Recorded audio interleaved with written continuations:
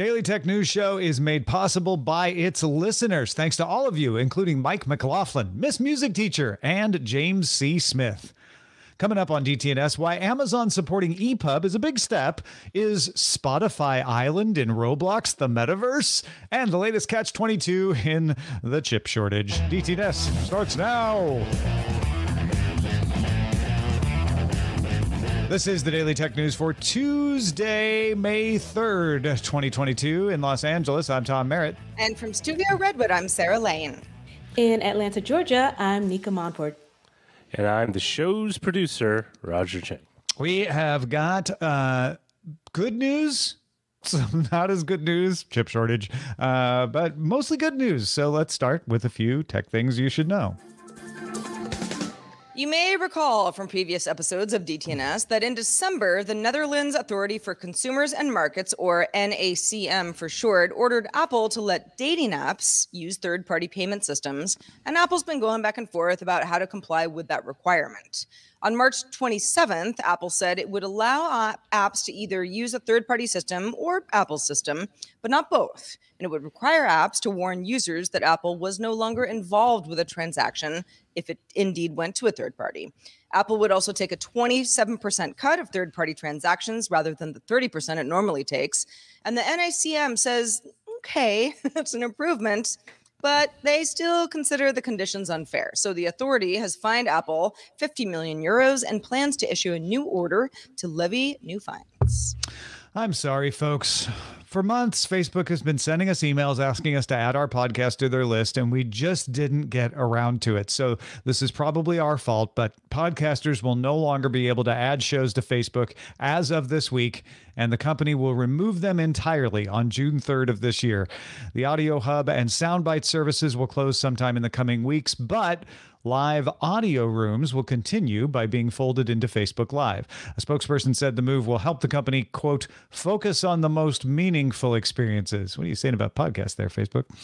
Meanwhile, in other social networking news, Twitter's rolling out a feature called Circle that lets you choose a subset of people who can see a particular post. You can choose up to 150 people to be in your circle, kind of similar to Instagram's close friends, or like if Google Plus only had one circle. Or was a thing. and was still a thing. Yeah. I liked Google Plus. I got no beef with Google Plus. Apple issued a clarification around its effort to remove outdated apps. The company had sent emails to some developers requiring them to update apps in 30 days or face removal.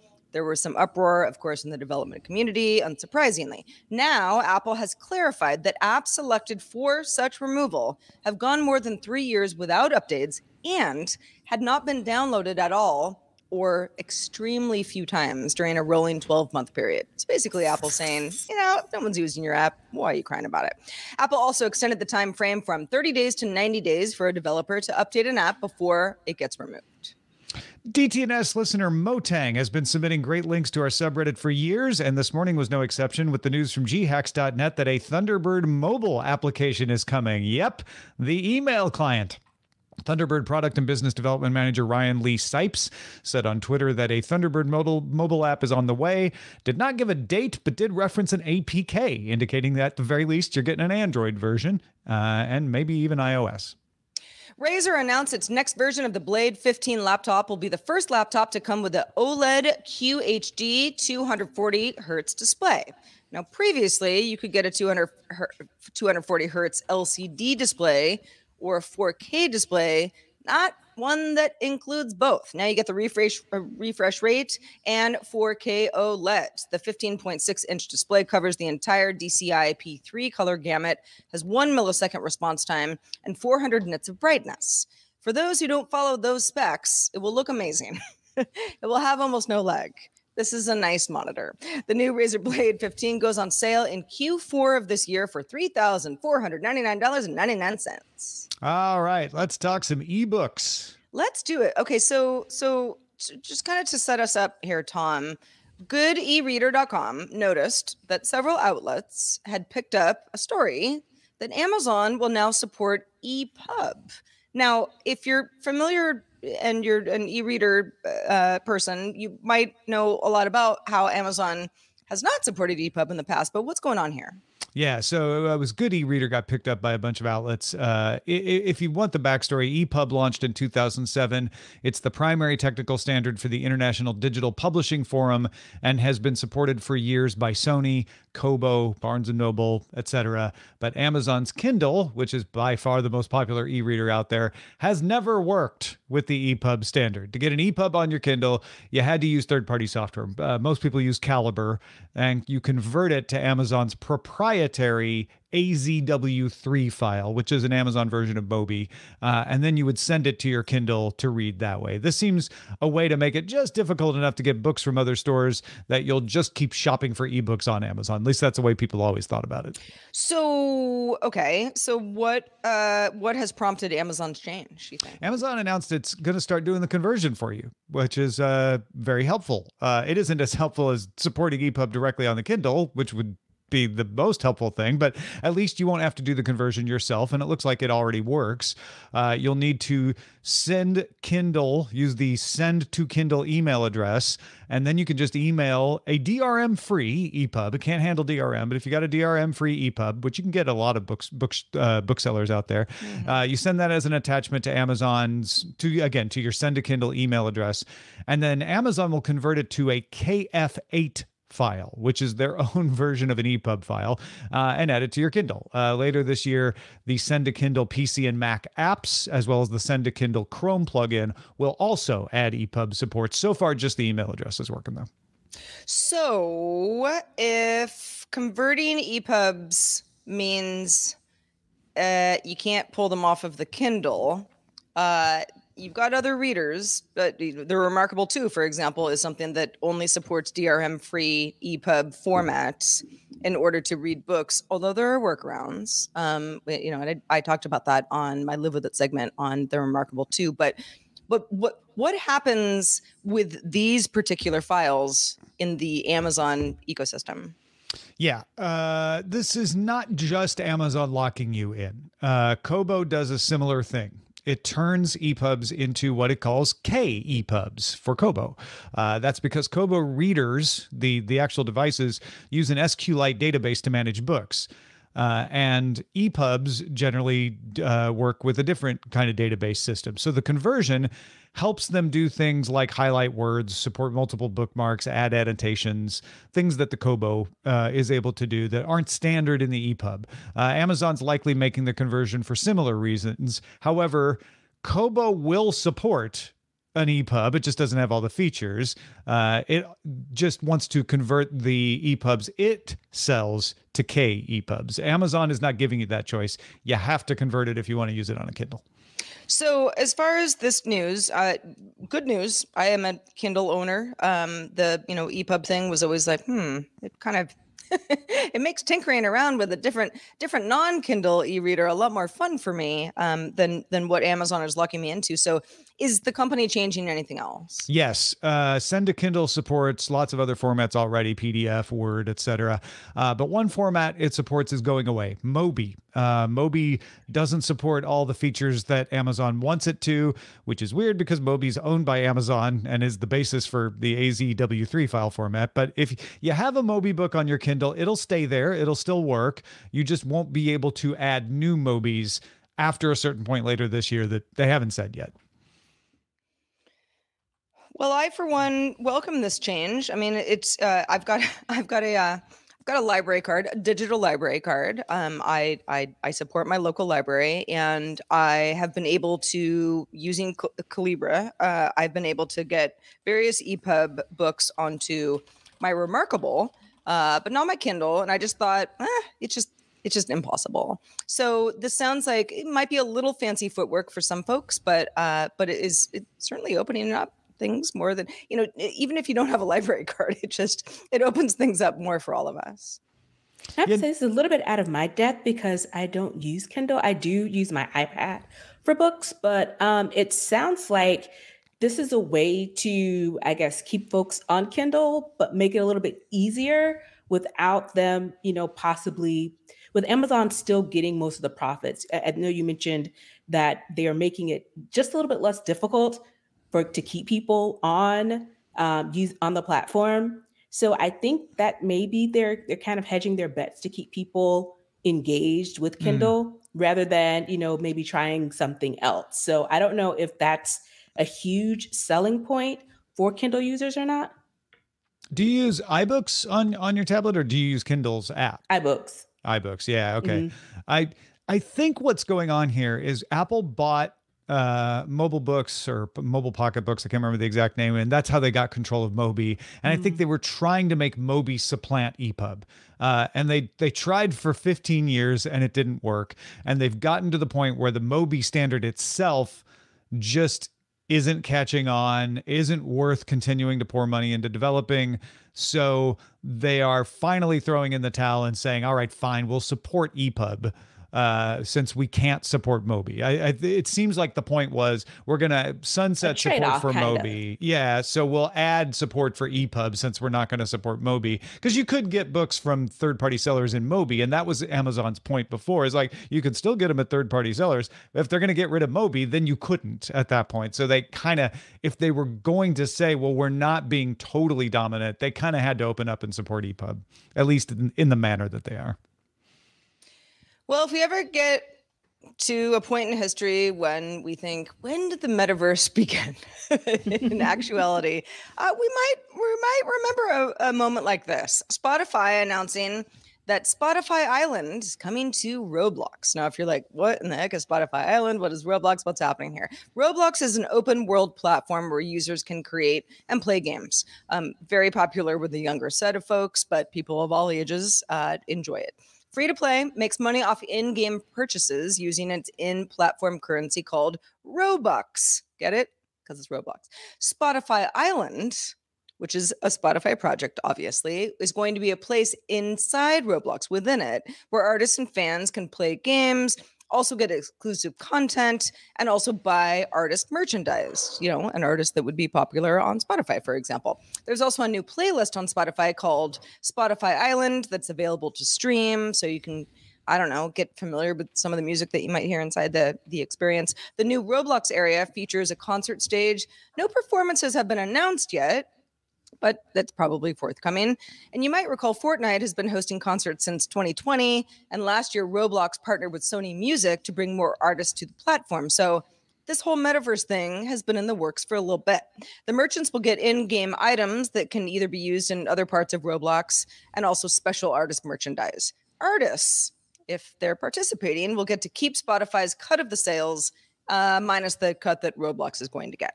Multiple themed islands will make up the area. So it's kind of like Spotify Islands, plural. It's not just one island, it's several. The new Spotify Island destination, though, in Roblox will actually consist of a central mainland surrounded by a collection of themed islands so players can explore and interact by walking or running or jumping or touching things, picking up various objects. The worlds themselves feature a color palette centered around Spotify's shades of greens and oranges and purples mixed in. It's probably going to feel pretty familiar, especially if you're already a Spotify user. Fans can also create music at a virtual beatmaker station powered by Spotify's Soundtrap. You can move around on stage, you can shoot confetti, you can blow bubbles, you're just kind of having fun. K-Park will be the first themed island featuring Stray Kids and also Sunmi. And Spotify Island includes a stage with a big screen behind that one would think would be meant for virtual concerts that they'd like to do in the future. Company didn't provide any details on that, but based on what has worked in the past for other companies, one would think that would be the case. And if you haven't already, you can try out the experience at roblox.com/Spotify. I did just that.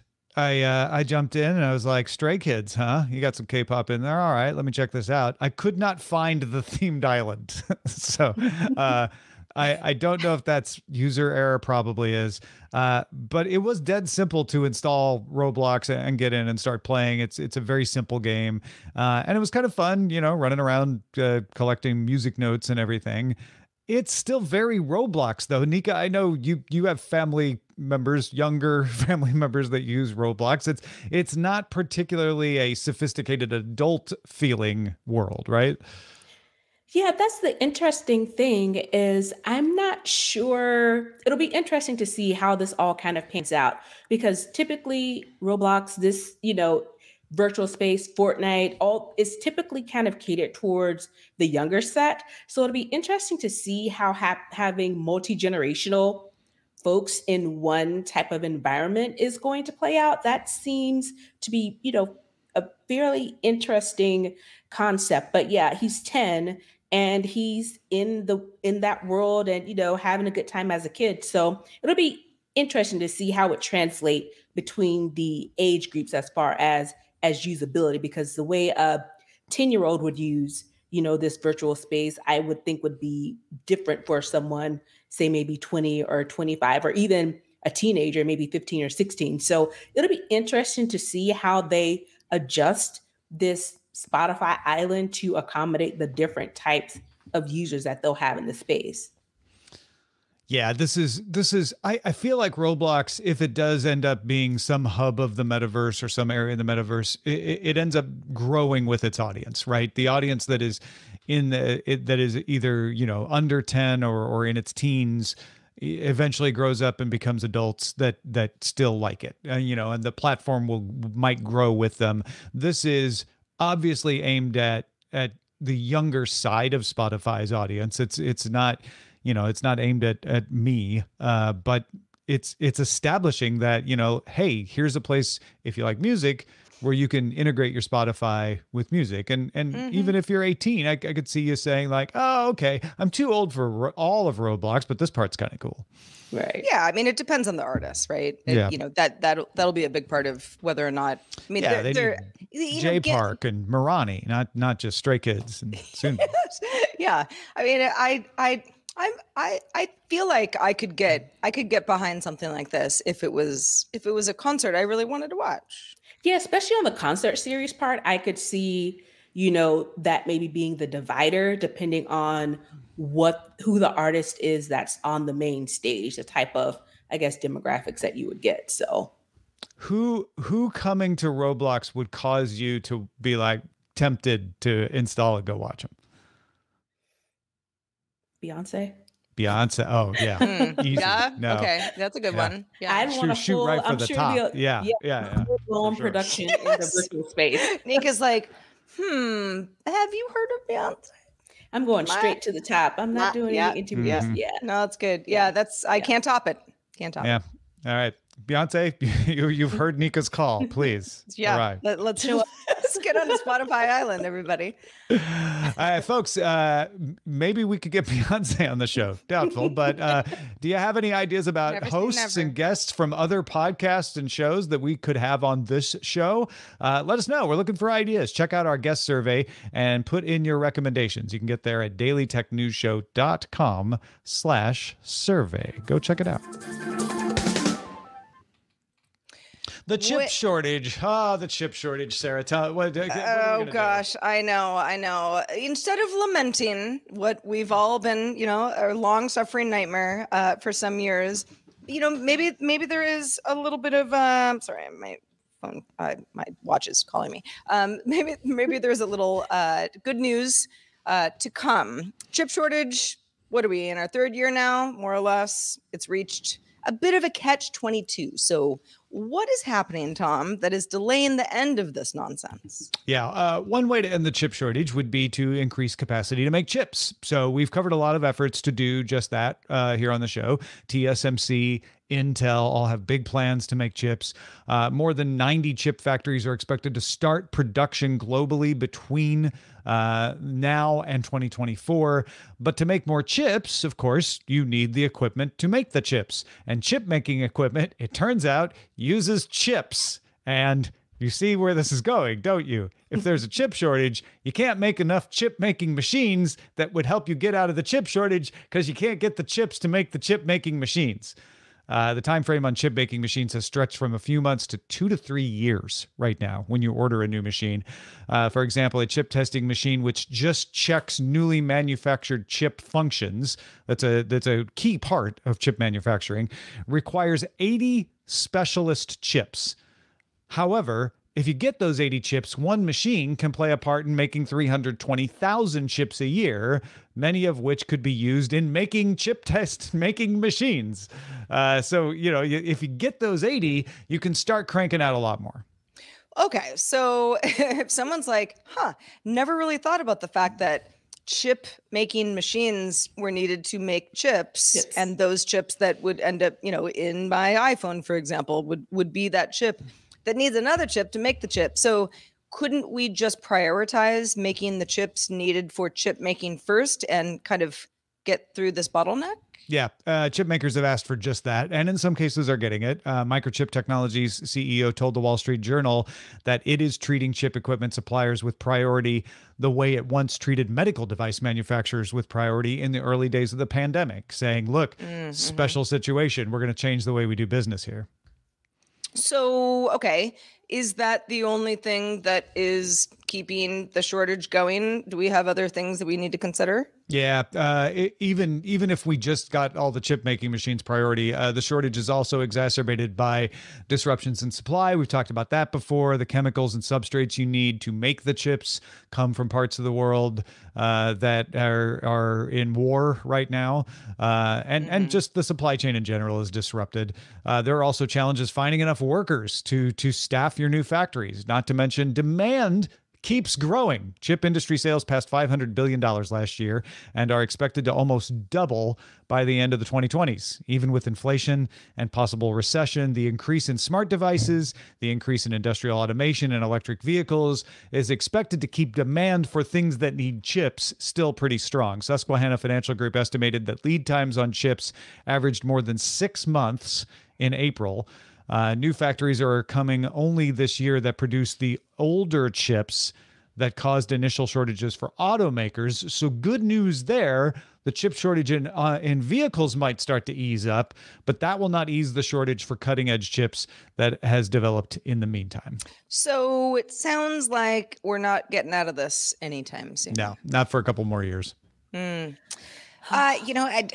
I bought a new iPhone last week. I had to. My other iPhone, anybody who listens to DTNS knows what happened to it. But chip shortage in the respect of me needing a particular device that was available to me, I am not touched at all. Nica, have you found chip shortages affecting your life?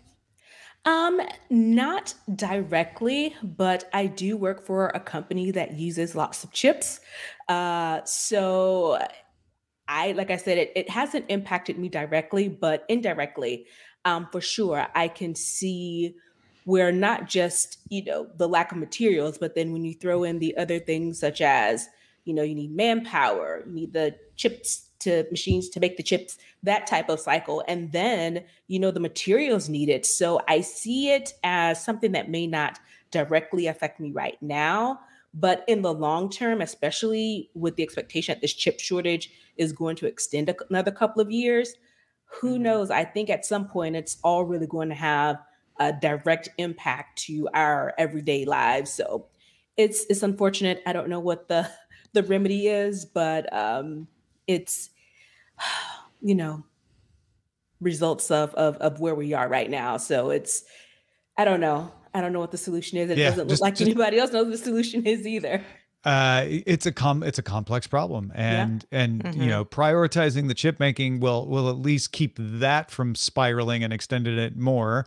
But then you just got to get the factories online. You've got to, bring society back enough that the workers can move around enough to get the jobs, and you can train up the skilled workers, and hiring practices need to open up to people who are certified, not just people with college degrees. A lot of stuff we've been talking about on the show needs to happen. So the pieces are there. It's just going to take time. Yeah. Speaking of time, it's time again for Teching While Black, where Nica Montford shines the light on a Black technology leader you might not have heard of, but maybe you should have, and maybe has directly impacted your life. So Nica, who are we highlighting today? Today in Teching While Black, we are highlighting Kunle Olukutun. And, it's very interesting, this conversation that we just had about chips. This guy is one of the folks who is a foundational type innovator. He started as a professor in cadence design systems at Stanford in their electrical engineering department. He was the leader of the Stanford Hydro Chip multiprocessor research project that led to the first multiprocessor chips with support for thread level speculation. Ah, So yeah. Thank him for threads. That's a good one. Yes. Yeah. Yep. And the next thing, after he led that team, he ended up founding a company called Afra Web Systems.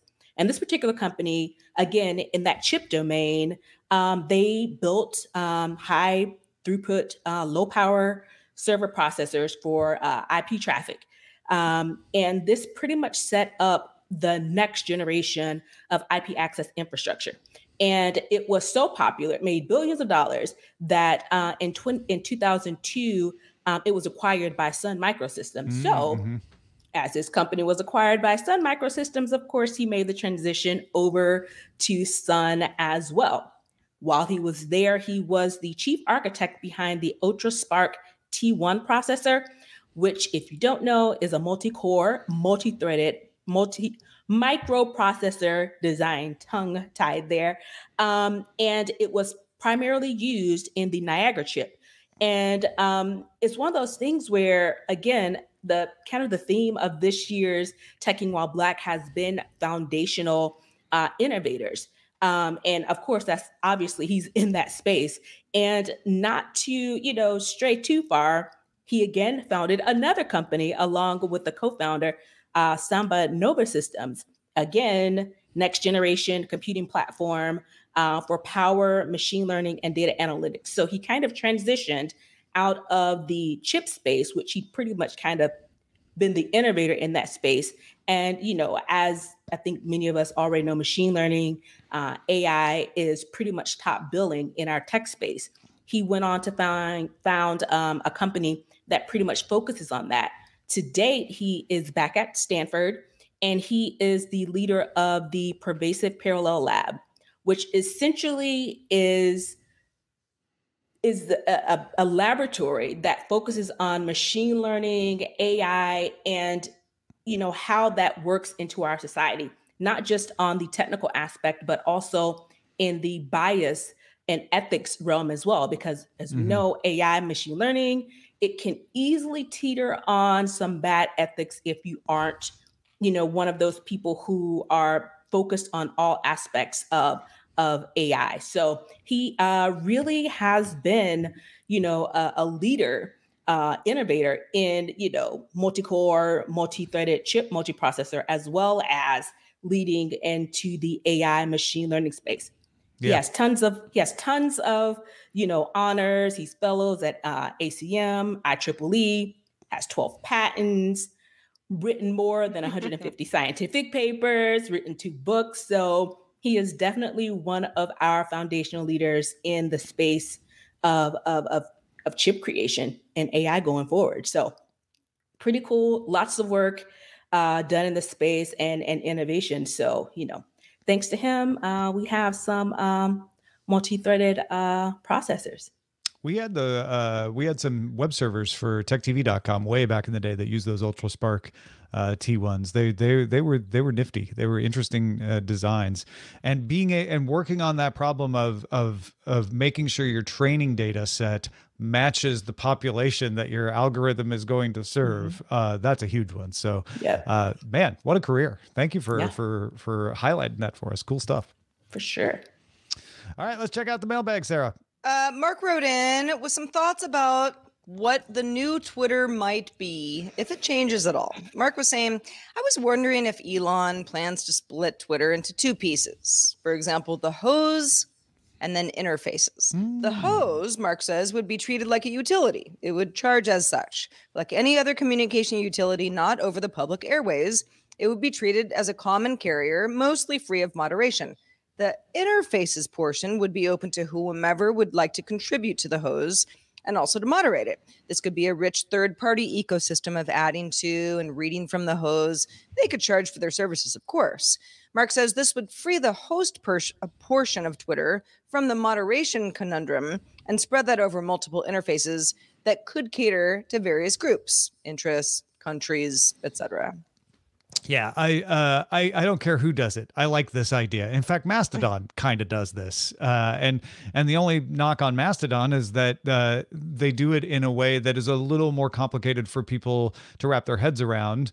that is easy for a lot of people to adopt. I'm not talking about you out there listening who's like, it was easy, I got on Mastodon, but a lot of people find it a little more daunting. So making that system work easily, where you can say, hey, you decide which moderation plan works for you, and then use that version. And Twitter's just providing the, like you say, the fire hose of data.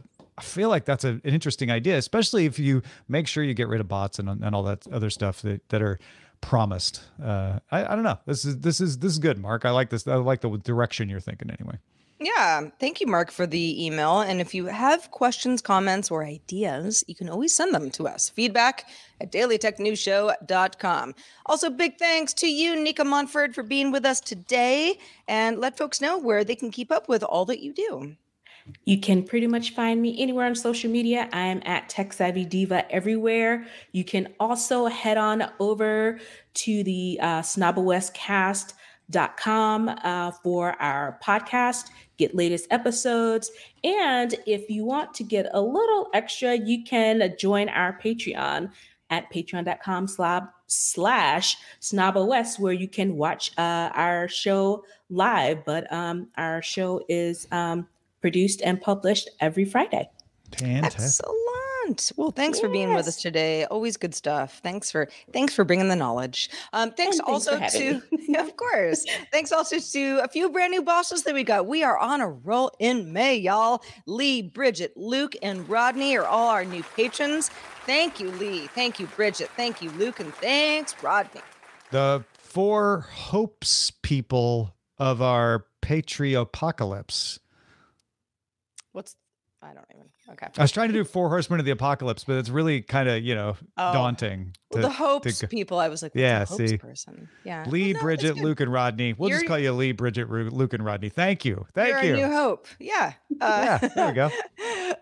Reminder, there's a longer version of the show. It's called Good Day Internet. It rolls right through right after DTNS, and it is available at patreon.com/DTNS.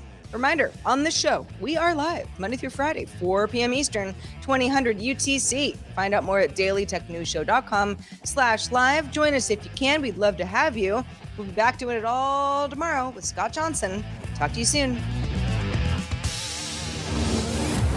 This show is part of the Frog Pants Network. Get more at frogpants.com. Diamond Club hopes you have enjoyed this program.